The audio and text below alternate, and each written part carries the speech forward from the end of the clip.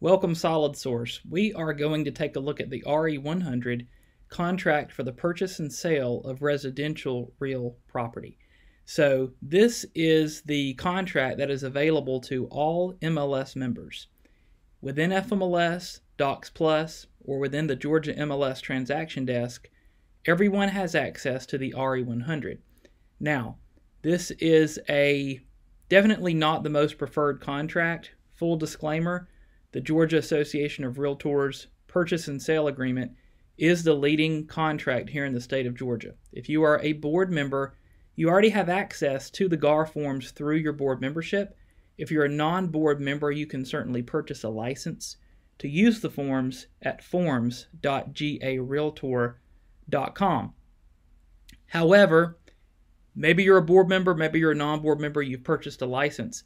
It's still a good idea to be familiar with the RE-100 because chances are you will encounter this form at some point in your real estate career, and it's very good to understand how to complete the form and what some of the key differences are between the RE-100 and the GAR contract form. So with the RE contract, this is a 5-page agreement. So the blanks to be completed are going to be scattered throughout this form. And a lot of the terms, the bulk of the terms, are actually incorporated by reference, and those are going to be available online at reformsga.com. When the parties sign the contract, they're acknowledging that they have visited this website and that they are familiar with the terms. So one key difference right off the bat is all of the terms aren't contained within the 5-page agreement. A lot of those terms are going to be online. But similarly to other contracts, we start off with the offer date, and this is simply going to be the date that the offer is being made, typically the same day we're sending this over to the buyer to sign, typically also the same day it's presented to the listing agent. So we're simply going to fill in the offer date, just a reference point. Now the RE contract asks us to identify the names of the buyers and the sellers on the first page of the contract. Now, I've gone ahead and just filled in some examples, buyer Bob, seller Sam, but it does call for us to identify the parties right off the bat. Now, moving beyond the terms which are available online, we move into the bulk of the contract with the very first section being the property description.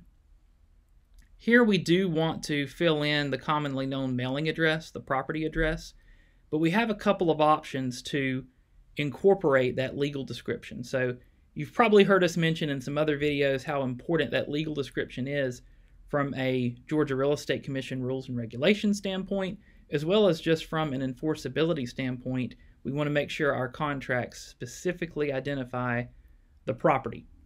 Now, the easiest way to do that is to reference the deed book and the page number. I will link this video in the description below to a separate video where we walk through how to locate the deed book and page number. But that's going to be what we most oftentimes are going to recommend, even using the RE contract. Now, you still have the option to attach a copy of the legal, which is usually a deed, to the property, and you certainly can select this last option here. But if you're going to select this, make sure we at least know the plat book and the page number, as well as much additional information as possible in these other fields. Now in section 2, this is simply going to be the purchase price of the property. For an example's sake, let's just say our purchase price is going to be $275. Now when we fill in, and I will just make a small correction there, when we fill in the numbers in the blank here, it is going to automatically populate the words in the preceding blank. So, for example, I filled in $275,000 numerically. It went ahead and wrote in the words $275,000. So, making that process very simple. Earnest money, same thing. I'm going to fill in that our earnest money, just for an example, is $3,000 because we identified the amount. If I click outside that box, it's going to go ahead and populate the words $3,000. Now, we do identify the holder. Again, increasingly common for closing attorneys to serve as the earnest money holder. If you are a Solid Source agent and you're watching this video and you prefer for Solid Source to hold the funds. Just name Solid Source Realty. We do use Solid Source Realty to hold earnest money funds for both of our Solid Source companies. We do identify the form of the earnest money. Now, it gives us a handful of options here. Notice ACH is not one of them. One of the changes GAR made to their contracts this past year was they added ACH as an option. It's not an option yet in the RE contract. So we could absolutely specify within special stipulations that the earnest money will be remitted in the form of an ACH transfer at weissmanem.com if the buyer, for example, is going to remit the funds on their earnest money website. Maybe Solid Source Realty is the holder, and the buyer wants to remit those funds at solidsourcem.com. We can simply specify that in special stipulations. For our example today, we'll say it's going to be a check, and we'll go ahead and mark that option. And what is going to be the time frame? 3.1, really important. What is going to be the time frame for the earnest money to be remitted to the holder? I never recommend this first option unless the money has truly already been delivered, but most buyers would prefer to deliver the earnest money within a certain number of days from the binding date or the acceptance date. RE contracts do not use the term binding agreement date. They call it acceptance date. So another key difference in these forms. And 2 to 3 days is a standard time frame from the date of acceptance for the earnest money to be delivered to the holder. Closing in section 4. So we're simply going to reference the date that the closing is going to take place. So I'm just going to randomly pick a date about a month in the future. We do specify which office. Let's just say that Weissman is going to be the closing attorney in this particular transaction. It does prompt us to identify the location. Most, well, I won't say most, but a lot of closing attorneys have multiple locations. And so in this case, let's just say that the parties wish to close in the Alpharetta office. So I will simply reference Alpharetta, Georgia. Now, it does go on to ask if the closing attorney is not available or is unacceptable to the buyer's lender. Because keep in mind, the lender is who the attorney actually represents at the closing when there is a loan. It's not the buyer or the seller. We can specify which party, buyer or seller, has a right to pick a different closing attorney. I absolutely recommend buyer. And I do recommend possession be at closing. We don't recommend a buyer take possession early. What if the property doesn't close or a seller stay in a property after closing? Our obligations, our ability to really jump in and help the parties is going to end at closing. Once the deal closes, it's closed. If an individual, a seller, does not vacate the property, it's an issue that the buyer and seller are left to deal with. So if we can ever give possession at closing, that's what we're going to recommend in almost every case. If possession can't be at closing, let's say a buyer is moving in early, a seller is going to stay after, make sure we use that occupancy agreement. We attach it.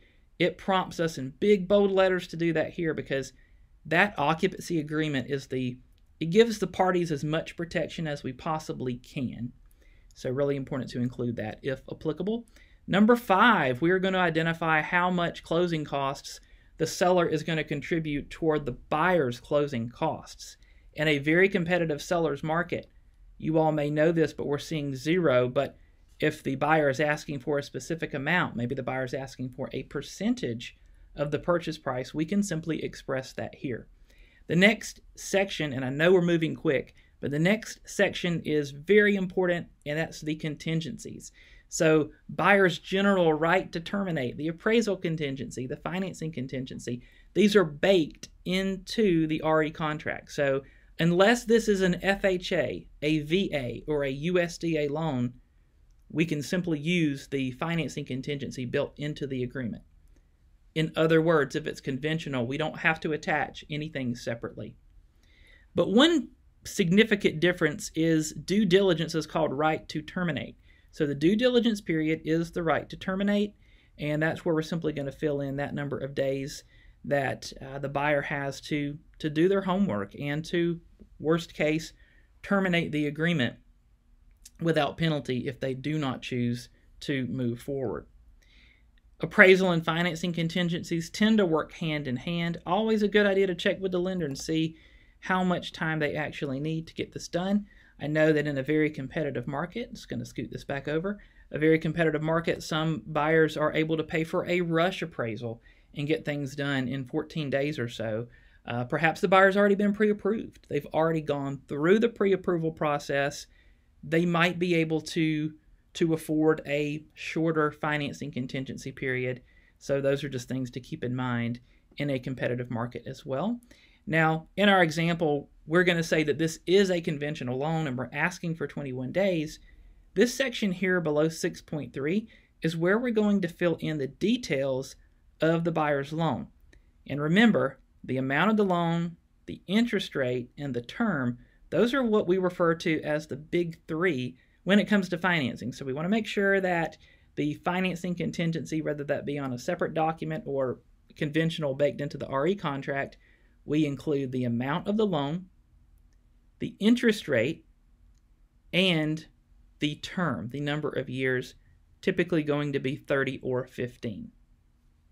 Most oftentimes there's not a second mortgage loan, but there could be, and if there is, we would certainly fill that section out as well.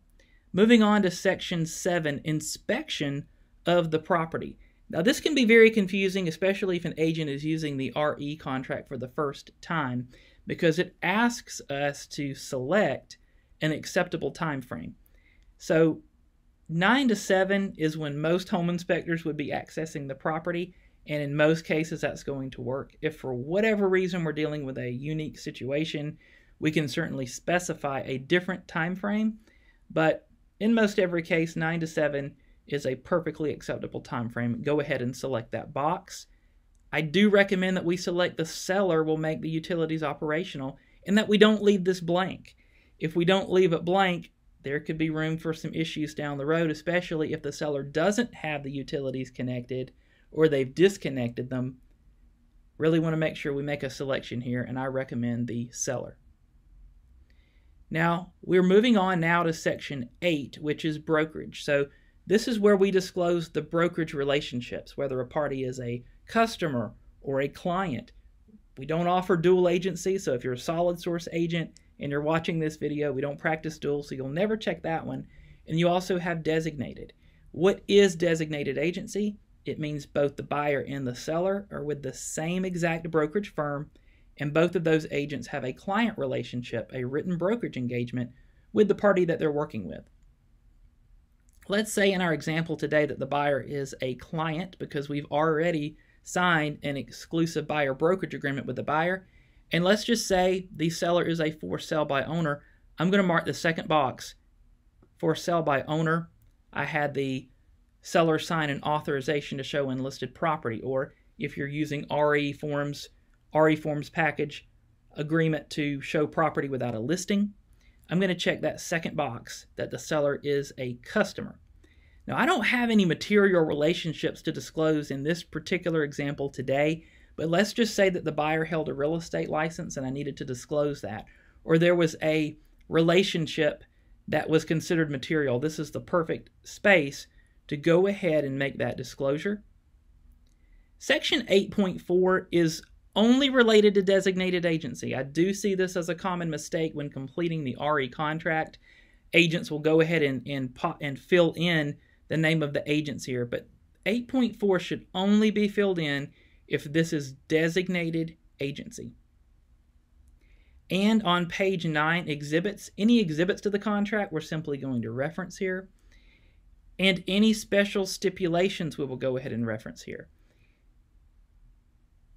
And then finally on page 5, this is going to be the signature page. So we have an opportunity to express a time limit of the offer. Reasonable time limit, 2 to 3 days. Generally going to be a good idea. And then once the offer is actually accepted, and hopefully it will be, fingers crossed that we become binding, this will be where we fill in the binding agreement date. So the order is a little bit unusual here because the acceptance or binding date is actually before the signature blocks. Just another difference in just the way the forms are simply set up.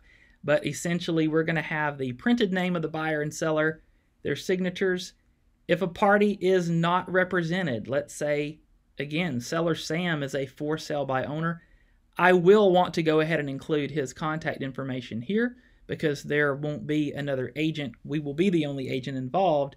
Notice to us won't be notice to Sam like it would if Sam were a client, which is why under the buyer, I'm not going to include the buyer's contact information. No specific right or wrong here, but as a general rule of thumb, if a buyer or seller is a client, we don't include their contact information, and if they are a customer, we do. And underneath the buyer and seller's broker, simply going to disclose the name of the brokerage firms, the firm's contact information and license number, and the agent's name, contact information, and license number. And if the property does happen to be listed in the MLS, go ahead and include that MLS listing number there. And on the bottom of each page, you're going to see a section for the buyer and seller to initial. Go ahead and ask them to initial. Most of us are going to be sending this document out for signature through the e-sign platform in Docs Plus or perhaps the transaction desk, and those fields will be there. The buyer and seller will be prompted for those. And we hope that this tutorial helps. I know we went through this rather quickly. Pretty simple agreement, 5 pages. Blanks are going to be scattered throughout, but the way that the agreement uses terminology, as in right to terminate being due diligence, and in the financing and appraisal being built into the contract, unless it's FHA or VA or USDA. In those cases, we will want to include absolutely those financing exhibits. And perhaps the most important difference from a practical standpoint between the RE and the GAR, and I definitely don't want to leave this out, is the 8-day unilateral right to extend the closing date. There is no 8-day unilateral right to extend the closing date in the RE contract unless we were to add it as a special stipulation. I will go ahead and include as a bonus in the description below a special stipulation that you can use if you're using the RE contract to include that 8-day extension.